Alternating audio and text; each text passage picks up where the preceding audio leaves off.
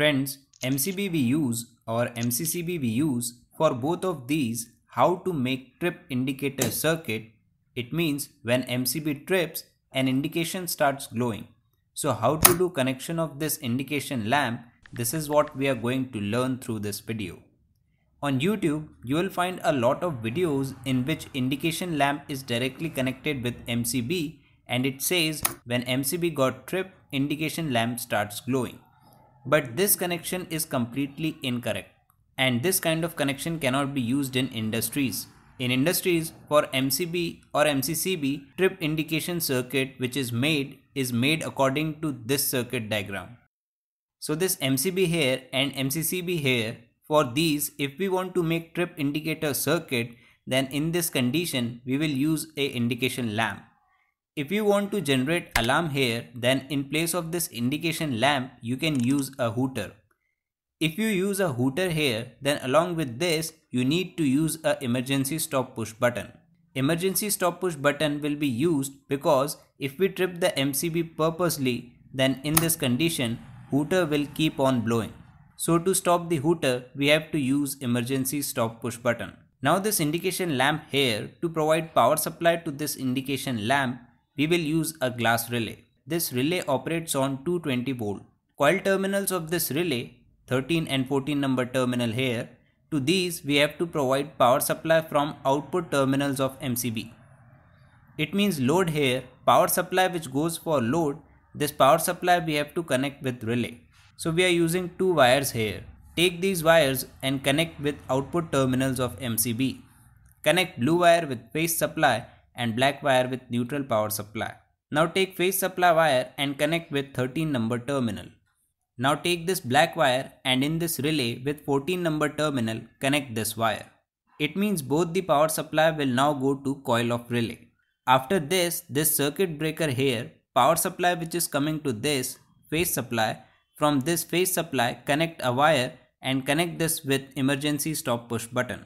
For this I am using another wire. Take one end of this wire and with phase supply terminal here connect this wire with this terminal.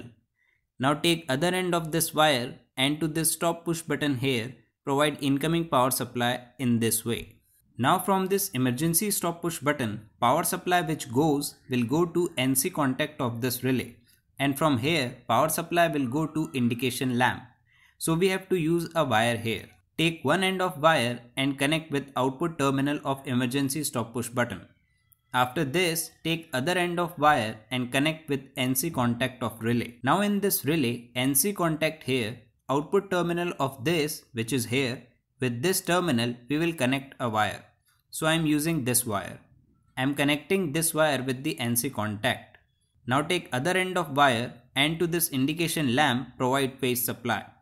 Now this indication lamp here, to glow this indication lamp we need neutral power supply also. So what you have to do, this neutral power supply here, with this neutral power supply connect a wire.